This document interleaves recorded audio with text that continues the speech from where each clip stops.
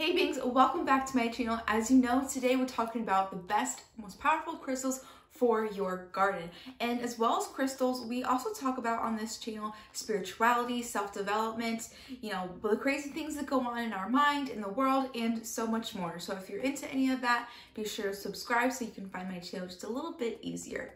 So to start out talking about crystals, crystals aren't just a new age spiritual thing. They've been used for thousands and thousands of years by Native Americans and many other cultures around the world. So getting started with our crystals, what are the best ones to use in your garden? The most powerful one I definitely want to suggest to you and you should really have in your collection is simply clear quartz.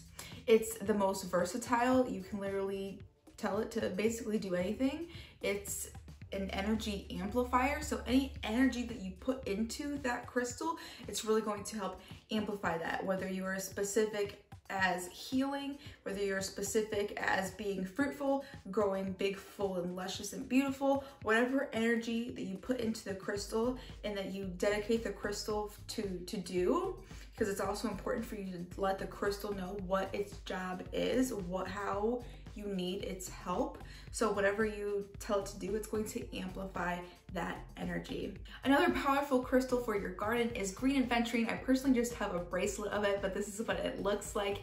It's great at absorbing negativity, reducing any stress that the plant goes through. So it's really gonna aid in reducing transplant shock. So green aventurine is really great for if you just transplanted a plant into the garden or into a pot, in a bigger pot, whatever it is, to put that green aventurine with it to help calm that stress and that transplant shock. It's also really great for promoting abundant growth because green aventurine is a crystal of abundance. So it's gonna help it grow nice, great, big, and full, and be very fruitful and abundant. The next powerful crystal for gardening that I want to talk to you about is tiger's eye. It promotes harmony as well as strong root growth. It also promotes success in your garden. So again, a good harvest. It's going to keep your plants healthy and just help them grow big and strong. Other powerful crystals for gardening include anything that's black. So like this big black tourmaline that I have here, obsidian, or black onyx. Anything that's black is really going to help because again, that's going to help absorb the negative energies that's around it. It's going to help protect it. And as weird as it might sound, black stones confuse and repel pests. So if you have those types of problems in your garden or in your pots in your home, definitely pick a black stone to put with those to help kind of just confuse and repel pests. It sounds weird, but it's a thing. So try it out. If you're getting value out of this video, please let me know by giving it a thumbs up down below so I can know to keep making more videos like this. If there's other things that you want to learn about in particular, always drop those down in the comments and subscribe for new videos every week. But without further ado, let's talk about how we can actually use these crystals in our garden.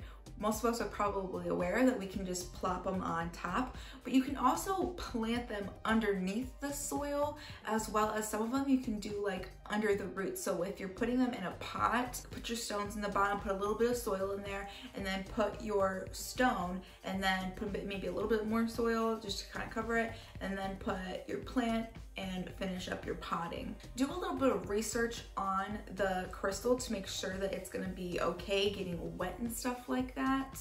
You can also place your stones in bird baths or terrariums, just anywhere in your garden to just kind of be like a decor piece almost. If you have like a bigger piece, even smaller pieces work as that too. Any other like containers, a fairy garden. There's so many ways to utilize crystals in the garden. You can basically put them anywhere. Like larger stones you can use to trace out like a pathway, or you can get like big old spheres and make it like a gazing balls.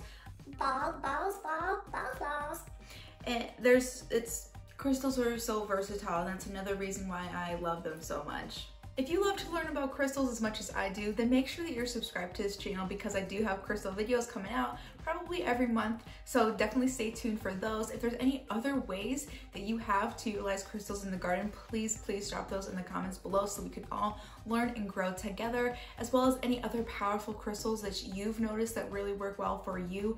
Drop those down in the comments as well. Until next time, remember to experience your life, feel your emotions, express your emotions, and may your life be full of love. Thanks for watching, Bangs. See you next time.